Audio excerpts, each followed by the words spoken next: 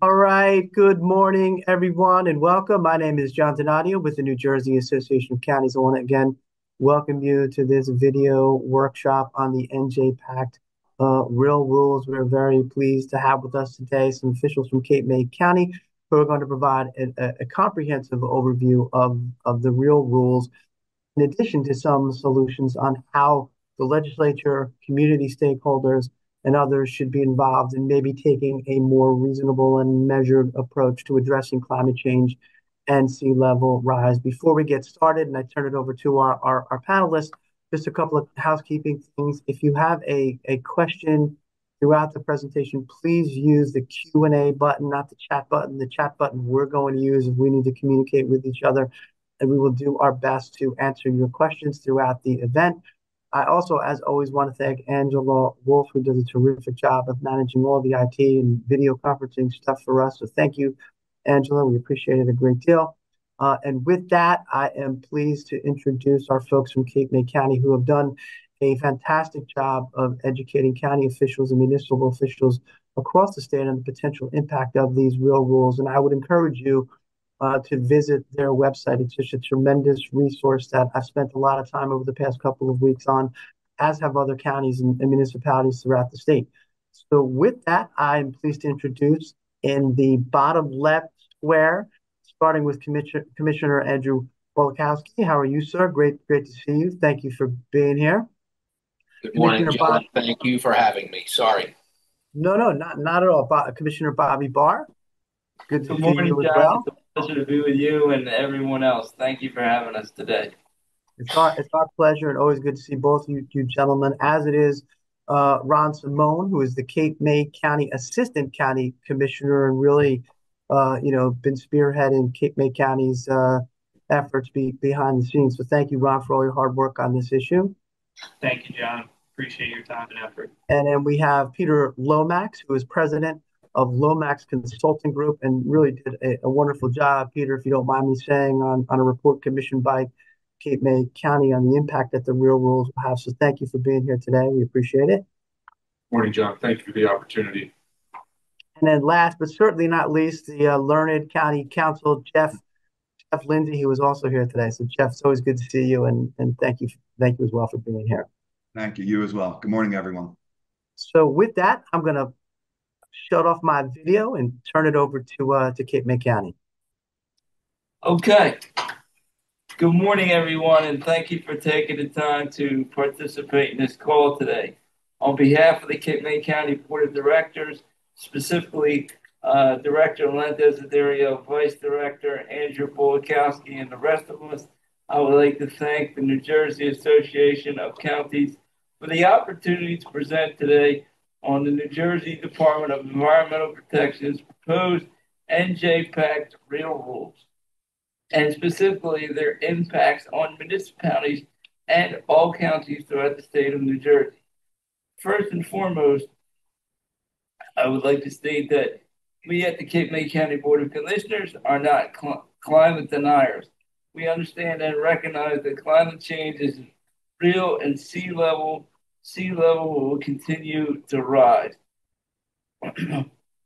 We in Cape May County already have some of the highest base flood elevations and resiliency practices in place, with some of our municipalities in Cape May County already having some of those stringent protection rules and standards, not only in the state, but in some cases nationwide, thanks to the CRS program.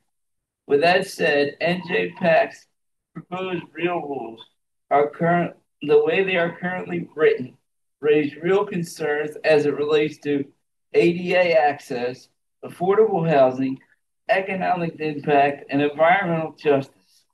For those reasons, Cape May County and every one of our municipalities and several other counties and municipalities throughout the state of New Jersey are calling on the state to consider a more gradual approach to implementation, and this includes the following: pursuing a comprehensive and independent economic analysis, including a focus on protecting the interests of low and moderate income families, engaging all stakeholders, including the New Jersey legislature.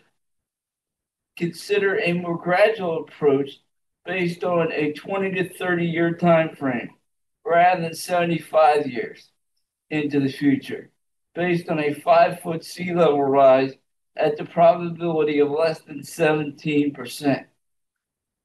A state budgetary appropriation to assist with enforcement and driving project rules to implement the rules.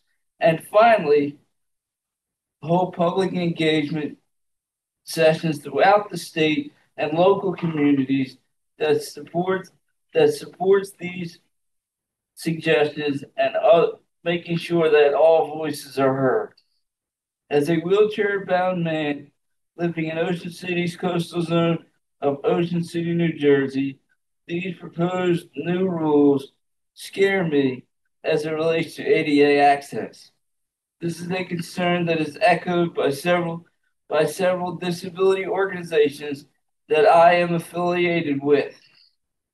Our concerns are real, and answers need to be reached before we jump off a cliff. In closing, again, I want to reemphasize climate change is real, and sea level rise are real threats to our way of life and need to be addressed. But how we address those threats should be comprehensive, thoughtful, and with careful stakeholder engagement, working with real people most affected by these rules. I want to thank you all for participating today, and I'd like to introduce our Deputy Administrator, Ron Simone. Or no, Peter Lomax of the Lomax Consulting Group. I apologize. Thank you so much, Bobby. I'm going to share our screen. We have Peter's presentation here today. He's going to go dive into the technical aspects of the rules.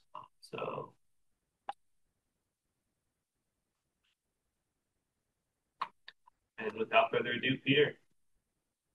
John, I just want to make sure that you can see the screen. Yes, sir. Looks great. Thank you. Okay, great. Perfect. So again, thank you for the opportunity to visit with you this morning and speak on the NJDEP rule proposal. Just a very short background on myself. I'm a graduate of Rutgers University with a degree in environmental planning.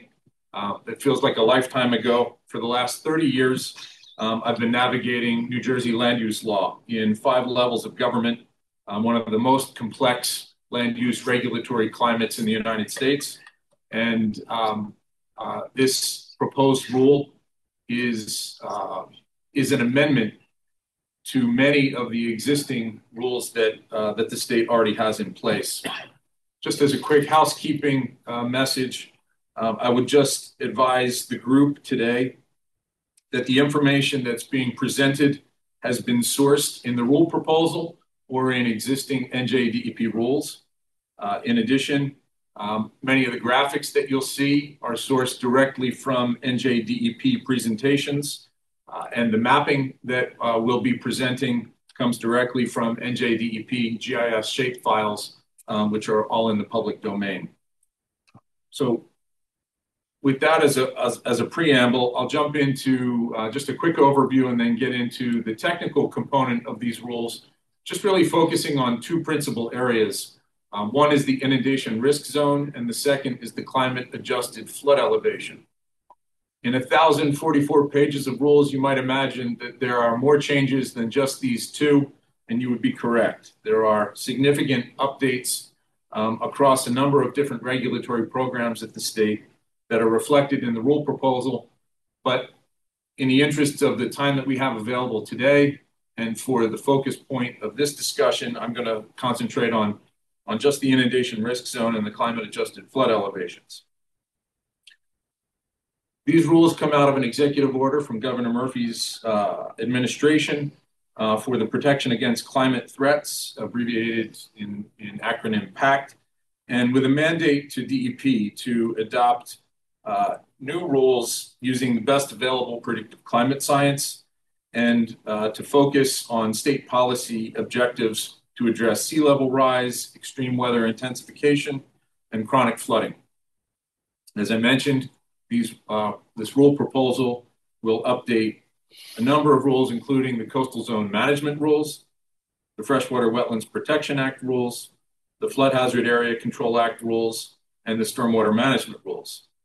The last three of those rules are statewide. They cover the entirety of the state. The Coastal Zone Management rules, obviously, that's directed in the CAFRA zone from Sandy Hook down to Cape May and up the Delaware Bay shore to Salem City. But the Coastal Zone rules also impact the rest of the state as well along waterways through upland waterfront development. The timeline that is specific, we can just move on to slide number 2. The timeline, we're in the midst currently of a public comment period, which began on August 5th with the rule proposal. It was originally intended to end on November 3rd. It has been extended, but only by 4 days to November 7th.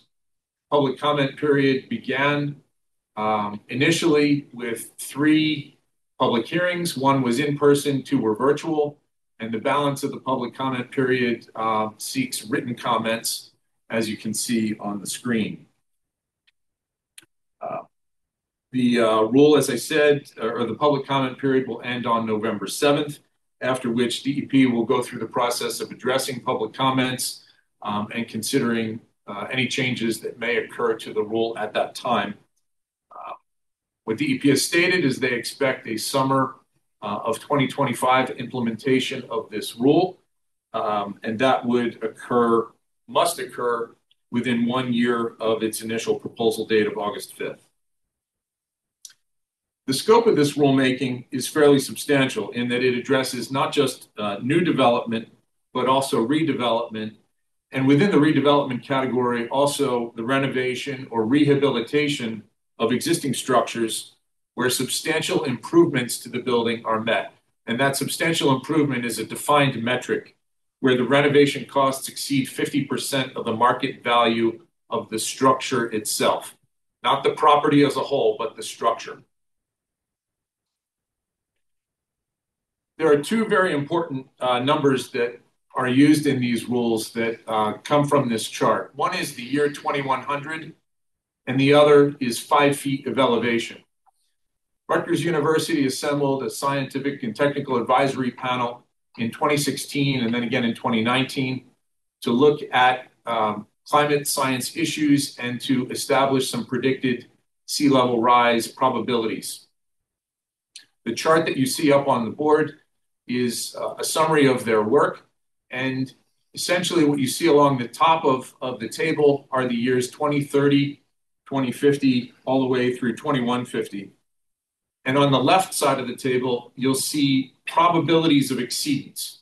And these are probabilities that sea level will exceed a certain elevation by any of the years that are listed along the top of the table. For DEP's purposes, they looked at the year 2100 as the planning horizon, considering that structures and infrastructure which are built over the next few years and decades would conceivably still be in place and serviceable by the year 2100, 75 years into the future. Additionally, they considered 2 different elevation exceedances.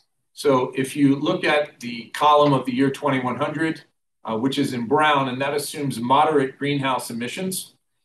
And then at the yellow and red rows, what you'll see is this scientific advisory panel concluded that there was a 50% chance that sea level rise would exceed 3.3 feet by the year 2100. And in the red row, a 17% chance that sea level rise would exceed 5.1 feet by the year 2100. And for the purposes of this rule, DEP, in selecting the year 2100 as the planning horizon, also selected 5 feet of sea level rise as the metric for updating flood elevations, as well as establishing a new special area for regulation.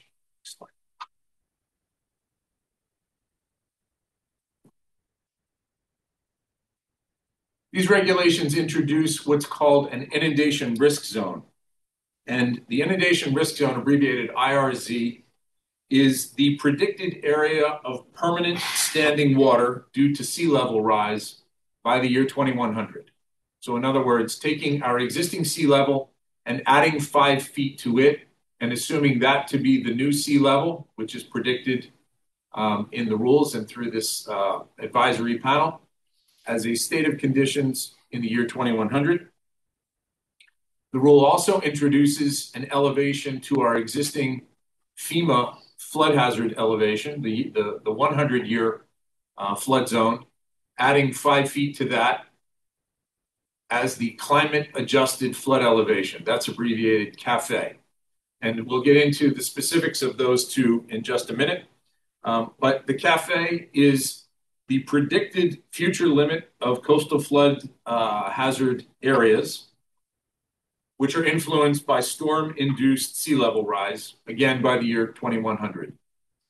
When we compound these two concepts, the inundation risk zone, moving our sea level 5 feet, and then adding 5 feet to the current FEMA zone, we can see this has a compounding effect, especially for structures that are located along any shoreline, not just the Atlantic shoreline or the Delaware Bay, but also along tidal shorelines of our river systems, which reach far into the state in a number of municipalities, which we'll get into later in the presentation.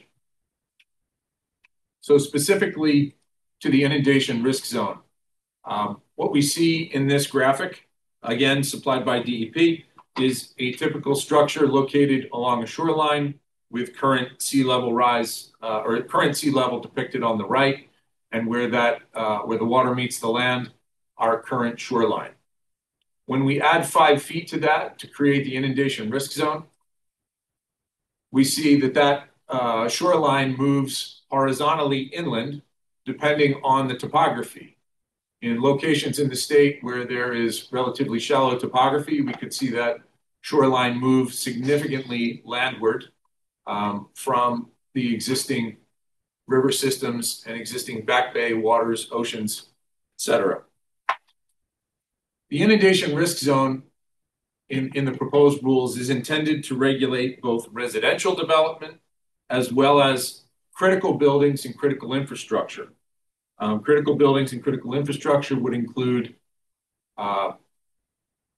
medical facilities, first responder facilities, schools, churches, areas which are expected to be habitable. And in the construction or the proposed renovation of these facilities, the inundation risk zone new regulation will require a series of studies to be completed as part of that development process.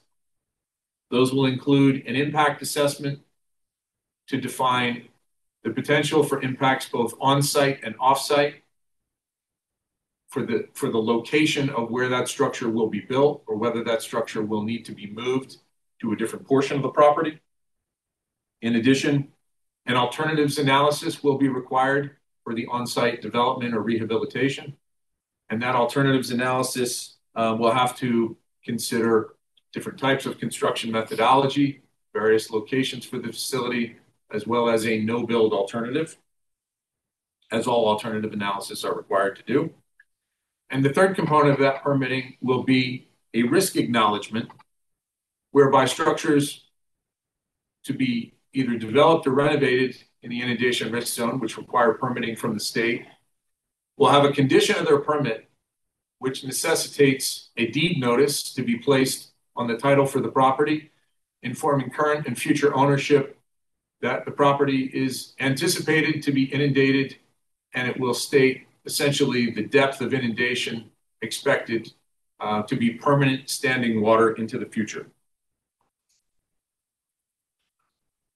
As you might imagine, this creates a rather significant impact. And for the purposes of just illustrating the inundation risk zone, I have two maps for you. One is of Cape May County. This is for the ease of presentation, Cape May County is laid over on its side. So the Delaware Bay is located at the north of this map, and the Atlantic Ocean I'm sorry, at the top of the map is the Delaware Bay, and at the bottom of the map is the Atlantic Ocean. And you'll see the areas indicated in blue are the new mapped inundation risk zone, which in Cape May County covers 43% of the land mass. This has a rather substantial and disproportionate impact on Cape May County, but also on other counties as well. Skip to the next slide.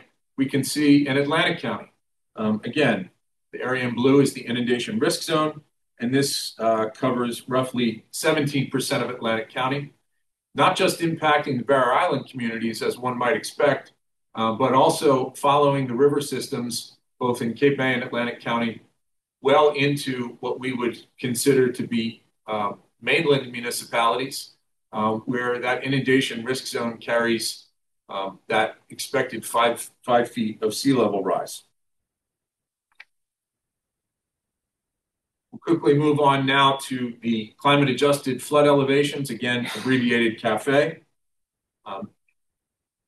And again, just to remind everyone, the CAFE is taking the current FEMA 100-year flood elevation and adding 5 feet to it. So utilizing a similar graphic to what we saw before, to the right, you'll see current sea level, and then adding 5 feet to the current sea level is the inundation risk zone. That's the future anticipated sea level, as predicted and regulated by the proposed rules.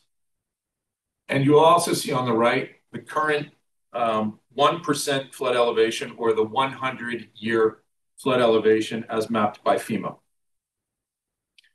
When we add 5 feet to that to achieve the climate adjusted flood elevation,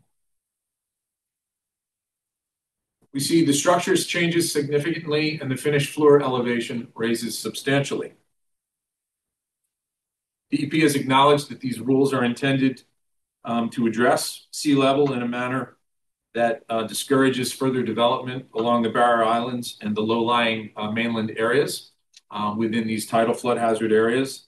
And they also acknowledge that there will be an intercept between tidal flood hazard areas and fluvial flood hazard areas where the climate adjusted flood elevation will prevail in these regulations and will require a finished floor elevation to be 1 foot above these flood elevations.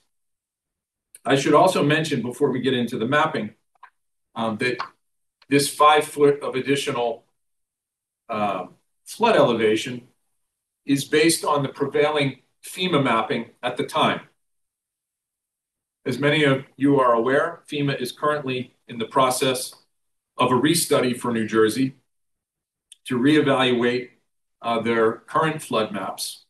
And they're in the process of conducting both still water analysis to establish static flood elevation. And then late this winter and into the spring, FEMA expects to complete their wave modeling analysis, which will add the dynamic condition to the static flood elevation. Based on our discussions with FEMA, we understand that just based on the still water elevation, we expect anywhere between 0.5 foot to 1.5 feet of additional flood elevation to be reflected on the future FEMA mapping to be released in draft form in the summer of 2025. And that could translate to as much as 6 to 7 feet of change when compounded between the proposed climate adjusted flood elevation and the anticipated changes that would come out of FEMA's coastal mapping process.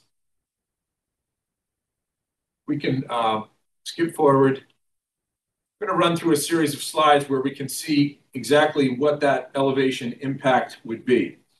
So again, first looking at Cape May and Atlantic County, we can see the areas in orange that are depicted, orange or yellowish color, are the current FEMA flood zones, and the area in red are areas that will be added into flood zone regulation based on the CAFE mapping. Again, these elevations and GIS files come out of DEP's Office of GIS, and they're intended to help visually understand the various impacts that the CAFE will have. So while we might just initially concentrate on those areas in red where new flood mapping will occur, we should also focus on the fact that the areas in orange, which are currently in the flood zone, and many of those structures exist and have gone through a rehabilitation process to adjust to climate change and sea level rise. Some structures as a result of Superstorm Sandy, which went through a renovation process to bring their finished floor elevations to 1 foot above the BFE or the FEMA mapped flood elevation. Those communities will also experience an additional 5 feet of flood elevation rise. So structures which were brought to current FEMA standards, which if they adjust the height of that structure, the finished footprint, or they add additional habitable area to those structures, will have to go through a permitting process, which will force them to go into compliance and bring their finished floor elevation to 1 foot above the climate adjusted flood elevation. So again, we see Cape May County here, and we can move forward to Atlantic County. And it's important to consider that these impacts are not just to what we consider to be the coastal zone or the coastal communities of New Jersey. We also took the liberty of looking into some of the major cities in New Jersey and did mapping for those as well. We lead off with Hoboken and Hudson County. Again, what you see in the orangey yellow are existing flood hazard areas, which will experience, again, a 5-foot adjustment to that flood elevation, as well as new areas depicted in red. Hoboken will now, after the proposed rules, Hoboken will end up with about 89% of its landmass in a flood hazard area, which represents a 16% increase over those currently mapped areas in the city. Next, we look at Jersey City.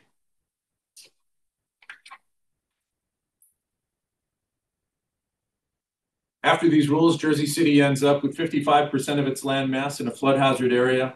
That's an increase of 15%. And we looked at what the relative impact would be to some of the residential neighborhoods in Jersey City, which have an existing elevation of 7 to 8 feet and are currently in an 11-foot FEMA flood zone.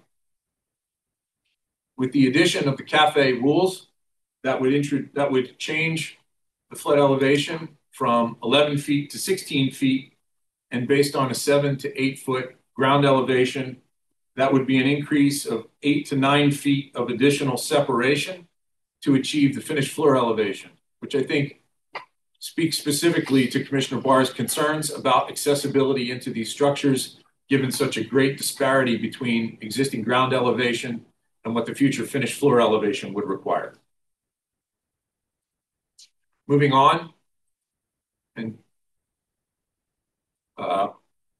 next we have the city of Newark, which experiences 43% of its land mass ending up in a flood hazard area, which is an increase of about 13.5%, including portions of the city, not just along the river system, but also in some of the back bay waters and bays, and also encroaching into the Newark airport. Next, we move on just to the south to Elizabeth, which ends up with about 23% of its land mass in a flood hazard area and an increase of 18%. You can see the residential neighborhoods along the Elizabeth River system that fall into that newly established flood hazard elevation. Moving south along the coast, we look at Long Branch, which ends up with 49% of the municipality in a flood hazard area, which is an increase of 33% over what it currently has adapted. Asbury Park ends up with half of its landmass in a flood elevation, an increase of 22.5%. Much of it concentrated into residential neighborhoods. Moving further south along the coast to Point Pleasant and Point Pleasant Beach. Point Pleasant with 68.5% in a flood hazard area, an increase of 36.5%. And Point Pleasant Beach with 97% of its municipality in a flood hazard area, an increase of 28%.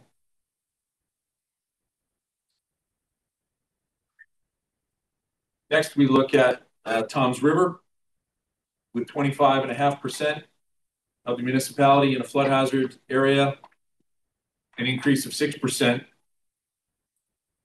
And jumping across the state to look at cities along the Delaware River, the city of Camden ends up with 50% of the city in a flood hazard area. This is an increase of 22.5%. Just as we did in Jersey City, we looked at some of the residential neighborhoods in Camden, which have a ground elevation ranging anywhere between 6 to 9 feet, based on a current flood elevation of FEMA elevation of 10, which would change to 15, which would result in anywhere between 7 to 10 feet of elevation change between the existing ground elevation and the future required finished floor elevation. These neighborhoods in Camden typically consist of single-family units or row homes, which are currently built to about 1 to 2 feet above grade and are not currently compliant with flood hazard elevations. But in going through any kind of substantial improvement that would then trigger permitting with DEP, these structures would be required, the habitable areas would be required to be brought to compliance with a 15-foot flood elevation and a finished floor, again, substantially higher than the current ground elevation. And then lastly, moving on to Salem City, where we see 78.5% of Salem City in a flood hazard area and an increase of 38%, a substantial increase in new areas added into flood regulation. As I mentioned earlier, there is a litany of other regulations that are included in these proposed rules. They stretch across the state in terms of stormwater management, in terms of flood hazard regulation, freshwater wetlands regulation.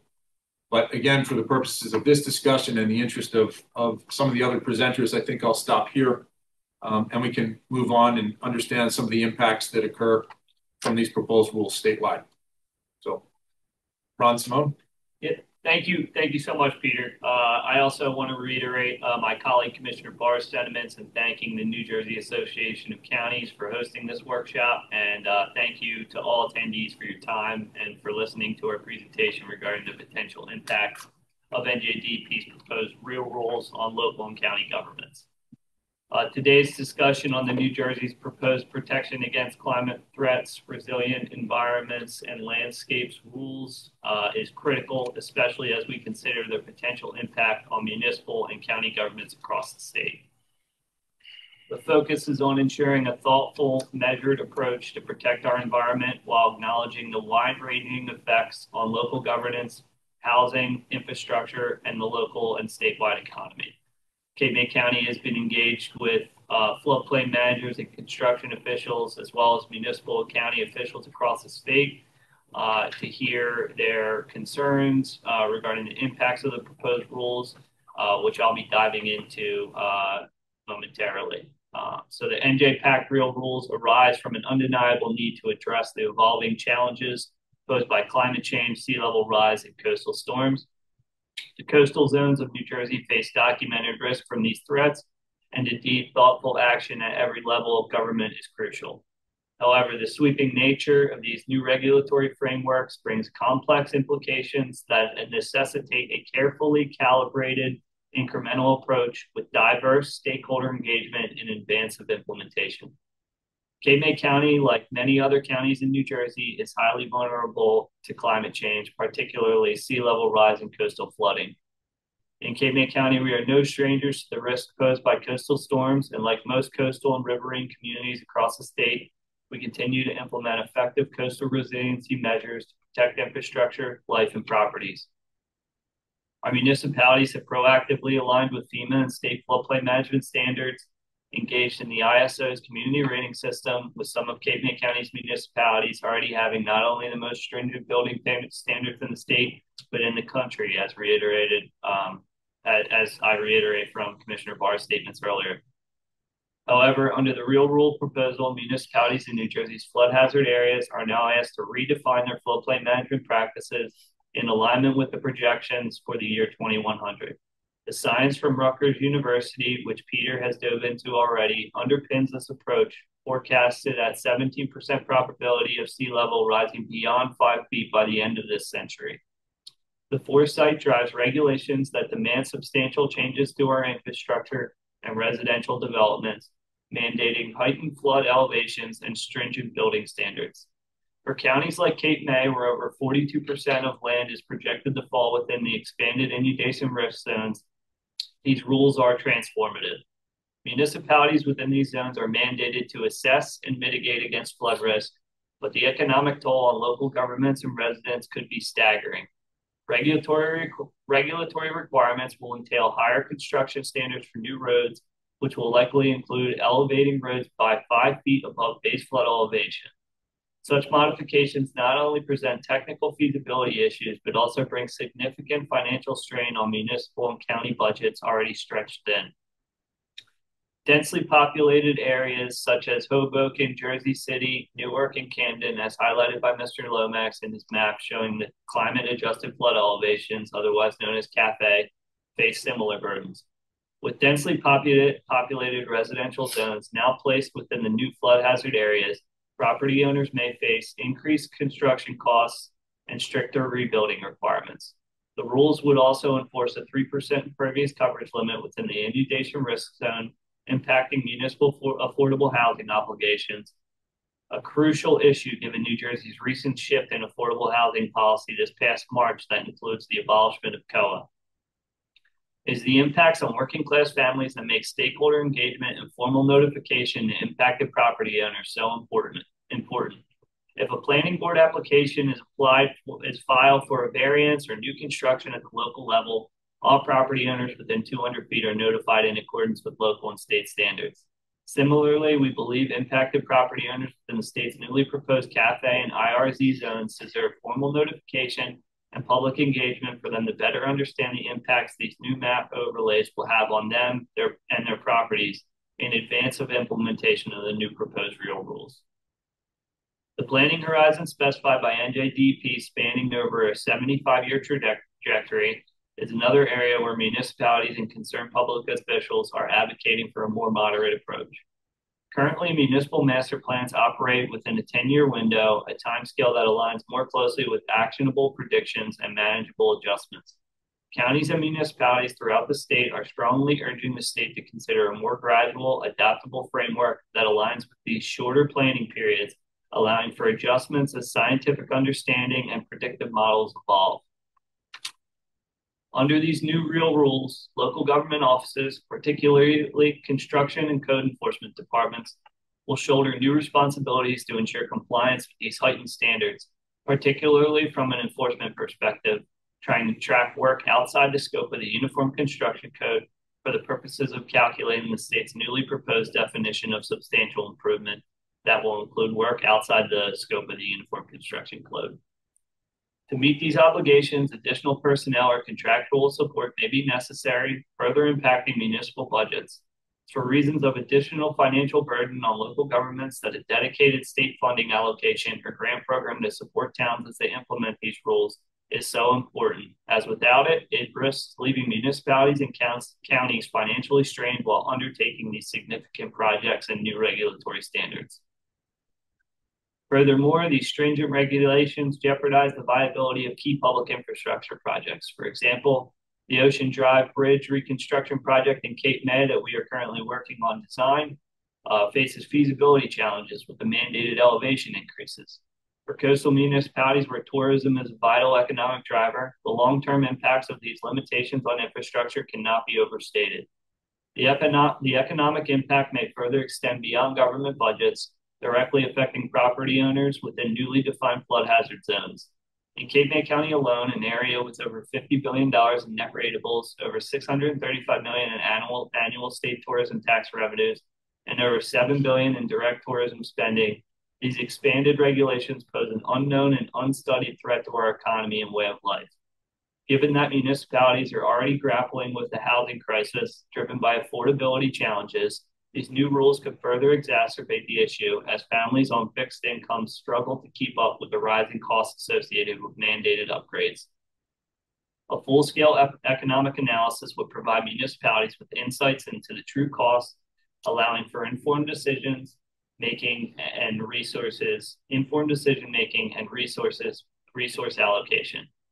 That is why stakeholders across New Jersey are encouraging the state to consider this prudent approach, ensuring the burden of regulatory compliance does not disproportionately impact low and middle income families. There is also the critical issue of historic preservation that was specifically brought up by our city of Cape May, which the entire city is a historic district. Cape May County is home to a wealth of several historic districts and historic buildings with cultural heritage that holds significant value for our state. The new building standards put forth by the NJDEP would place these areas at risk with limited provisions for preserving the architectural integrity of our historic structures.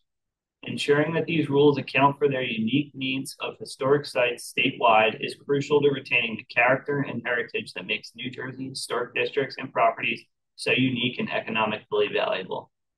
Cape May County, along with numerous other stakeholders, strongly advocates for a legislative approach that allows for robust public discourse.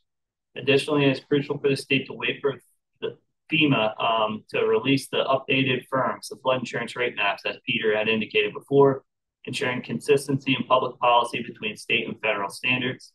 As Peter had dove into, FEMA's forthcoming updates to the FIRMs, which are anticipated to be released sometime next summer, will consider new still water and wave calculations that will increase the complexity of this issue, as the likely new increases in height requirements established by FEMA will be compounded against the state's new height requirements. These updated maps are essential tools for guiding public policy, yet the real rules propose to expand flood hazard areas ahead of these updates, which may result in regulations that do not align with FEMA's final determinations. Our ask to the state is straightforward. Let's work collaboratively to implement these changes in a manner that empowers municipalities and county governments rather than overwhelms them. A phased implementation grounded in transparent science and informed public input will allow municipalities to adapt their infrastructure, protect their economies, and ultimately foster resilient, sustainable communities. We are not climate deniers. We understand the importance of addressing climate change, and municipal and county governments who have taken a formal position on this topic want to be a part of the solution. That is why we are urging the state to adopt a balanced, adaptable approach with widespread public engagement that prioritizes transparent, evidence-based policy development and to strive to safeguard the financial and social fabrics of our communities. Together, we can chart a course toward climate resilience that respects the unique needs of our communities, preserving our historic cultural heritage, and upholding the quality of life for all New Jersey residents. Without further ado, and with that said, I will kick it over to our County Counsel, Jeff Lindsay, to discuss legal implications specific to the rules and a closing statement on behalf of the county. Thank you, Ron. As Commissioner Barr indicated in his opening, and Ron touched upon just a minute ago, in July, Ron, if you can go to the next slide, I don't have access. In July, the Cape May County Board of County Commissioners adopted Resolution 421-24, requesting that the state conduct a comprehensive and independent analysis of the potential economic and social impacts of the proposed regulations, with a focus on protecting the interests of low and moderate income families. To engage the legislature and enact these rules through the typical legislative process, that the regulations be based on a 20 or 30-year time frame that is adjusted over time to reflect sea level rise and resiliency measures, rather than based on the 80-year projection. to the inclusion of a budgetary appropriation to assist towns with the implementation of these rules, as well as funding to implement a state grant program to support coastal resiliency projects. And as was indicated by Pete and Ron, to wait until FEMA has issued their maps and to prepare detailed flood maps and hold further public engagement sessions across the state before any rules are adopted. So for the past several months, Cape May County has been raising awareness about the rule. Our view has been that the more our elected officials and residents realize the scope of the rule and how it impacts them, the better chance we have gaining consensus on legislation that addresses climate change with a thoughtful and measured approach. We've been seeking to gain a broad consensus of state, county, and local elected officials to join in these requests during the public comment period, which expires on November 7th. Once the public comment period expires, the DEP can adopt the proposed rule as is, or it can change them without the need to go back out for further additional public comment. The rule then becomes effective once it's published in the New Jersey Register. Ron, if you can go to the next slide. After the rules are published, it's then transferred to the legislature, which may review the rule for compliance with the agency's delegated authority and overturn the rule if it exceeds that delegated authority. And you have here on the slide the Constitution. And under this amendment, if the legislature finds that the, quote, existing or proposed rule or regulation is not consistent with legislative intent, it may invalidate that rule or regulation or prevent it from taking effect, end quote. Next slide, Ron. If the legislature does not intervene, it can be challenged by an interested party on appeal to the appellate division. An interested party is not really a bright line rule, and it's determined to be, quote, a party that has sufficient stake in the outcome of the matter and real adverseness to challenge, end quote. And just to be clear, the county is not advocating for a legal challenge to the rule. Our goal is not to be an adversary. Rather, our goal is to be a stakeholder that partners with the DEP and others to make this rule meaningful and responsible. However, there are certain questions that should be asked about the rule. Ron, if you can go to the next slide. Nope, sorry, go back. There you go. So there are certain questions we should be asking about the rule. Does the rule create risk for places of public accommodation within your communities to be out of compliance with the accessibility provisions of the American with Disabilities Act? Is the manner with which the rule was initiated within the appropriate constitutional scope? Is the rule consistent with the numerous statutes cited in the proposed rule's authority? And is it promulgated based upon supported data? So going back to the first question regarding accessibility and being compliant with the American with Disabilities Act. Going back to one of the diagrams that was on Pete's slide, diagram 5, it showed that the house being elevated above where it needs to be. So I think, Pete, and correct me if I'm wrong, that increase is approximately 10 steps on a flight of stairs. Is that right, Pete? At least. At least. So to picture in your mind a flight of stairs with 10 steps. That's approximately the increase that a place will need to be increased after these rules are adopted. Now, take one of your local favorite restaurants on a city block. They decide they want to do renovations. That triggers the substantial renovation under the rule. They now need to elevate their restaurant above that line. They also need to make it accessible for individuals with disabilities. So for them to be able to build a ramp that goes up as high as that house was elevated. Ramps are required to have a certain slope and at a certain distance have landings. There's many restaurants that are not going to be able to fit a ramp like that onto their properties. And this is not as simple as, okay, well, we'll add more money and have an elevator that'll satisfy that, or that'll cure that issue. Elevators are not allowed to descend into floodwater. So elevators at the bottom level need to be above the flood-based elevation line. So again, it can't descend into water. It needs to be above that flood-based elevation line. So you're still going to need a ramp that gets up above the flood-based elevation line to get to that elevator. Needless to say, it's going to create headaches for places of public accommodation that are triggered either by the substantial improvement or new development. Next slide, Ron. The second question is the manner with which the rule was initiated within the appropriate constitutional scope. So on January 20th, Governor Murphy issued Executive Order 100, and that directed, among other things, the DEP to adopt the PACT regulations and to identify DEP regulations to update, to integrate climate change considerations. On that next slide, Ron. On that very same day, then DEP Commissioner Catherine McCabe issued Administrative Order 2020 that relied upon Executive Order 100, directing the DEP to propose regulations consistent with that executive order. So this brings, next slide, Ron. This brings up the issue of separation of powers. Our constitutional powers are distributed among the three branches of government: the governor, the legislature, the judiciary. Our case law has long recognized that the branches of state government are not watertight compartments, but rather the aim is the separation of powers option is not to prevent such cooperative action, but to guarantee a system in which one branch cannot usurp the powers of another. Executive orders are obviously an accepted tool of the governor, but when they're issued with the appropriate constitutional scope. An executive order is invalid if it usurps the legislative authority by acting contrary to the express or implied will of the legislature. Next slide, Ron. Is the rule consistent with numerous statutes cited in the proposed rule as authority? Each proposed rule cites multiple statutes as authority, so comparing the proposed rule to legislative policy is necessary. There's certainly some that you'd want to focus on more than others. And then, is the rule promulgated based on supported data? Ron, okay. Nope, go back, Ron, sorry. So the DEP bases its draft rule upon a report predicted sea level rise in the year 2100.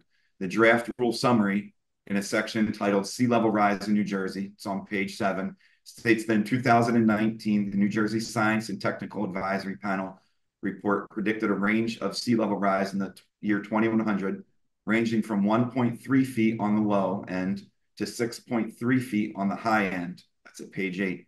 The DEP chose a conservative predicted sea level rise of 5 feet by the year 2100.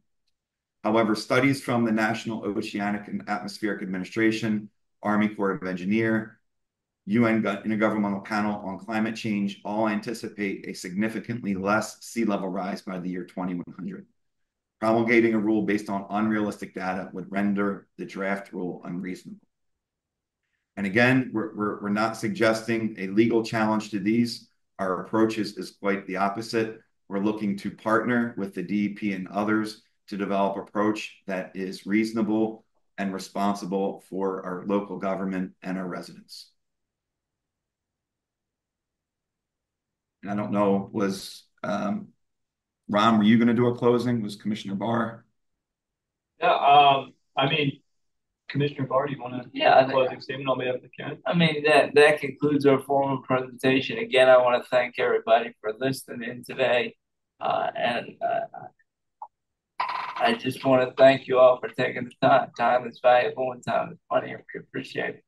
So, John, I don't know if you want to open it up to questions or what you want to do, but the floor is over to you. Yeah, thank you, gentlemen. I appreciate it a great deal. It was very informative. Are there any questions? If so, please put them in the Q&A. While you're thinking about that, I will tell you that a video recording of this presentation will be made available, as long as the folks from Cape May County are okay with this, on our website. We'll also make sure to share it with everyone who participate in today's event. And we'll also make sure to share the PowerPoint presentation, again, provided it's okay with the folks from Cape May County.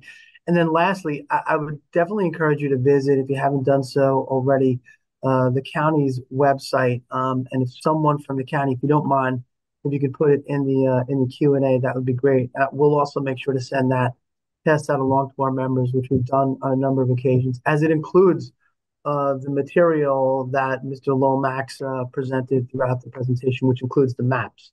And again, I think just provides a great overview of the challenges that the counties across the state are facing. And I am. Your speaker's not working. Please check your connection. So it doesn't look like we have any questions. I do want to thank you again. I will ask you before you wait. We do great job. It was Ray Cantor from NJBIA, who is he put, and Ron Simone put the link to the county's website on the in the Q&A. So make sure to check that out. I think it's important. And I'll have some follow-up questions for you after this video presentation. So again, want to thank you for everyone for being here, and especially thank Cape May County for taking the time out of your busy schedules to be here today. So with that, have a great day, and we'll talk to you soon. Thanks again, John. Great, thank you.